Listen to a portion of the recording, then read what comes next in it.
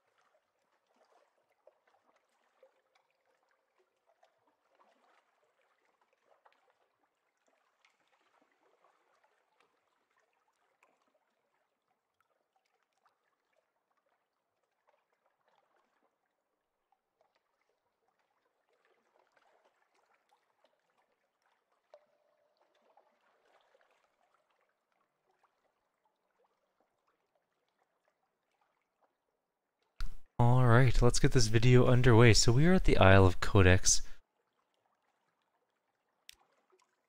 and we were just about to leave, I believe. So, where are we going to head off to? We're going to head to the east, I believe. Head towards Frostfound, I believe. It's kind of where we want to take our ship. We're still so slow because of that engine. We haven't gotten a new engine yet, or a new ship, or a new gun. So we still have all the basic stuff, which is kind of unfortunate because the basic gun in this game sucks. I think that's Frostfound right there, actually.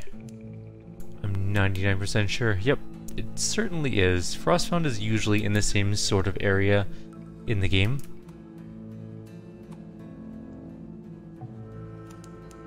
We'll shine our light on it to get that sweet gathering fragments, which we did pick up, so that's good. I don't know if there's much of a point in stopping in just yet. We do have fairly high mirrors. We might be able to get something done here. We'll give it a shot anyways.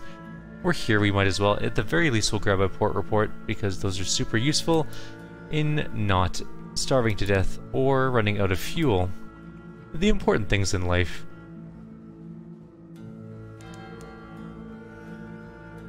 I'm really curious as to what happens when you actually can open up Frostfound and do all of its main quests. I'm super, like, I don't know what it does, and I really want to know. Frostfound, towers and ramps and galleries and stairs of ice, raised and spun like an architect's honey dream. No spider ever wove so complex a web. The towers are utterly pristine, untouched by human life, but a pitiable encampment squats by the dock. We can engage an officer, the tireless mechanic. He's an engineer and he is super duper useful, and we're gonna grab him. The tireless mechanic has had enough of Frostfound. He smiles at you over his spectacles, teeth chattering. Brrr. So glad to see a ship at last. Ready to offer my services. I'm an engineer, finest you'll ever hire.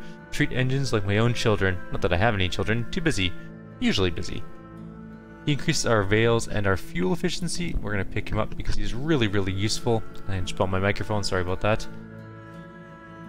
Alright. We can also do some stuff about the castle. So we can take tea with the squatters at the dock. We can ask the squatters about the castle. We can't enter Frostfound because we need 50 mirrors and we only have 26. Oh right, we went with pages. For some reason I thought we went with mirrors, but that's Sunless Sky. So we should allow the sly navigator to examine the tower. He climbs the steps, panting eagerly. This is the Z, you see, he calls back. The Z risen to become land. Ice is the Zol of the Z. In ice we find the Z at her most exemplary. And he's off again. You leave him to examine the tower. staring up at the battlements, his breath dragon huffing. We lost our navigator, actually, which is kind of unfortunate. Where is he? Only a few minutes later you glance back, and the navigator is gone. You climb the steps to examine the spot where you saw him last. His coat lies in the snow. His footprints end at the tower wall. You poke through his coat and find a brass telescope from the connate, a much annotated chart, tobacco, an alarming quantity of lice, but the navigator is gone. You never see him again. So we found a revelatory chart and an outlandish artifact on his body. Let's ask the squatters about the castle. We got a tale of terror. If you can enter, you should not. We get enthusiasts here from time to time. Yes, you might be able to enter the castle before the appointed time. You might even find something of value there, but you'll be despoiling sacred ground, my friend. It will take your stories from you. It will take your essence, yourself, and if you survive that, you'll likely anger the gods of the Z. Yes, they're real as the corridors of Frostfound are. Stay away, my friend. Stay away. Let's create a port report. Not all are Urimi or Withern. There's the odd researcher, the occasional deranged ice sculptor, now and then a very cold, very sad rubbery man, but for the most part, an atmosphere of friendly rivalry reigns. Tough word. Let's throw the chief engineer in. We also have 2 new mascots. One gives us +2 irons, and one gives us +2 veils. We're going to take the 2 veils, I think. Why not? And our engineer gives us +8 veils and fuel efficiency +5. So we're going to leave Frostfound now and head off further east. Unfortunately, the places we need to go as part of our quests are a little bit far away. Worryingly far away, actually, and our terror level is doing okay, but we'll flip on our light. We have a lot of fuel currently, although in the future I would like to get more fuel, though our hold can't really contain that much more, so that's where we're kind of at in the fuel front. I'm not going to do jump cuts this video. Normally I would, as per our discussion at the beginning of this series, but I'm just sort of going to let the somber mood play out as opposed to jumping from one exciting part to the next. This is a day not of excitement or, I guess, glee, sort of a somber day. And so we're gonna play it out that way. There's definitely something there. What is that? It's like an island with a little light on it? The Shepherd Isles is some distance to the southeast. We could head towards that. In fact, we may as well. There's some scary music playing, and I'm kind of worried about it. There's some legit worrying music playing as I'm sailing up there, so maybe if we go down here, it'll be a little bit less scary. This is Shepherd's Wash, the salty hinterland of London, home to hermits, nuns, and shadowy business. There's a pirate ship there. Let's go kill it. There's a lot of fog up here, and what is going on with the terrifying music?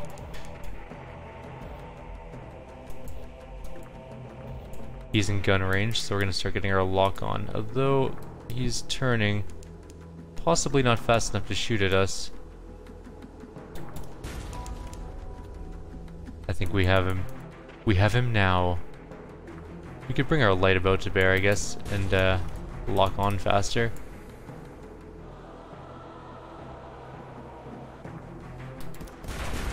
Oh, he got me. What a jerk.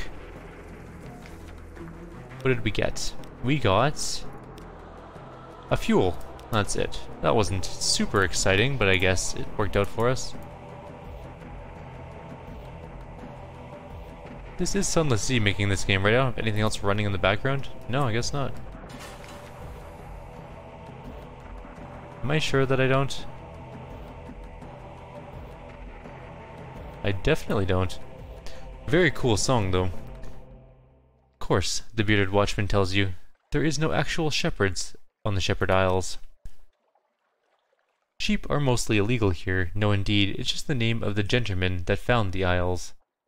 Greybeards, sitting in the village square, nod solemnly. No sheep, one says, but plenty of tales. Ask us anything. So we can go picnic at the Standing Stones, we lose 5 echoes, and we might get terror. We can just get Tales of the Standing Stones, we can go see Tales of the Three Graves, Tales of Thornwell Croft. Compile a port report, let's do that first. Oh yes, there's been goings on. In the bleak light of the false stars, surface roiling like a porridge pot. Up with a roar of steam and a flash of fire, 3 windows swim in tentacles. Then we saw His Highness. There's a rather lot of this material. We now have a port report.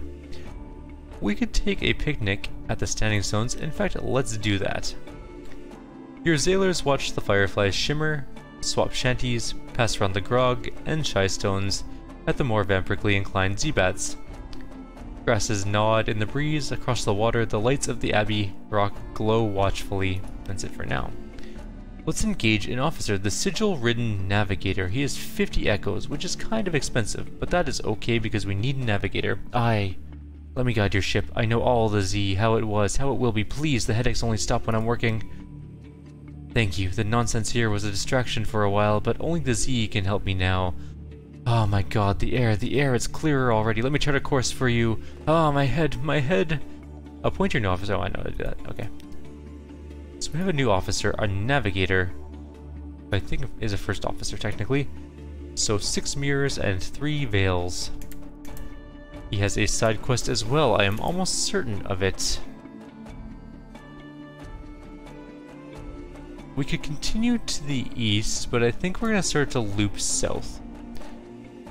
We have quite a ways to go until we actually hit places like the Empire of Hands and possibly the Cat Island, Curious Cat Island, something Cat Island. An island of some sort that has some sort of cats. Oh, here's the Abbey.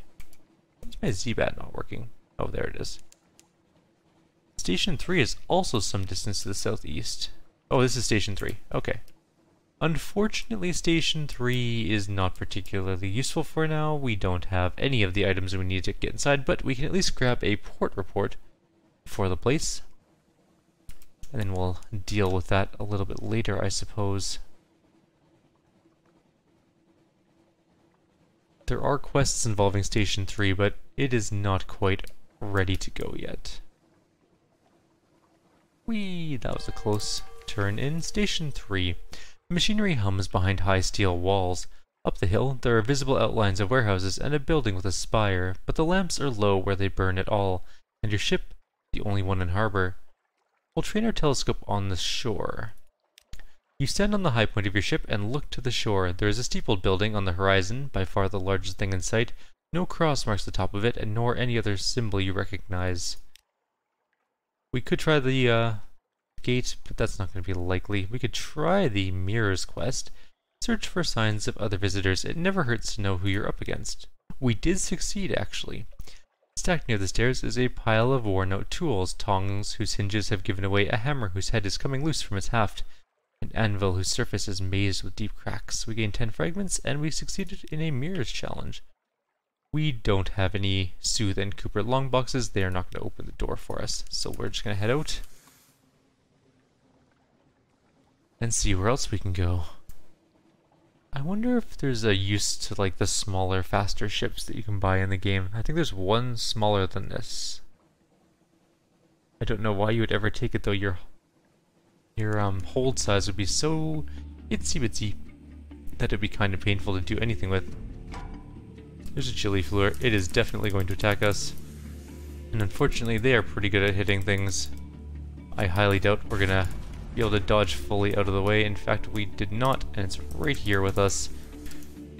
They are highly maneuverable, and they are just a pain to fight. Luckily, we have quite a bit of hull, so we'll be okay, but we are going to take some serious damage. Ow. Stop it. Stop hitting me. Alright. We can let it disperse. Unlocked when survey's visage is blank, or no. Unlocked with no more than 0. A port report for visage. We will let it disperse. We now have one Z story. From above the Gilliflowers, Cap does look like a woman's face. She dissolves like smeared paint. We're 36 out of 75 hull, however, which is not ideal. We have a modest challenge. Inquire about their dreams the next morning. What did they see? In the watches of the night, you pad softly past the hatch of the crew quarters. A man cries out softly in his sleep, desperately. Another. We've gained 10 terrors, but 20 fragments. The whole Neath lit up like a snuffer mask. There's something in the roof, Captain. It's in the roof. It's watching us. Eyes and a face. Eyes and a face. Yes, you say softly. You lay your hand on the sailor's burning forehead. There are storms in the roof. Hush. We won't join them yet. Let's stop in here. This is the Lion's Gate? Tiger's Gate? Something. Twin Lions? It's all lions, that's what it's called. That was close. I knew it was something to do with lions, or I was pretty sure it had something to do with lions. But we are also out of time on this video. We're at just over 15 minutes. Actually, a little over 16 minutes. So we will hop into the Zeal port and we'll call it a video there. So that's going to be it, everyone. And this is where I'll leave you for the night. No Pillars of Eternity tonight, nor Sunless Skies. It's actually quite late. I had a game with some friends today, so that was my evening, and I just wanted to get out at least one video before bed. I will do more videos tomorrow as it is Friday, and I will have some spare time. So I'll do a bunch of Pillars of Eternity, some Sunless Skies, and more Sunless Sea. Like always, if you have any suggestions or comments, please leave them below. Otherwise, I'll see you all next time. Take care.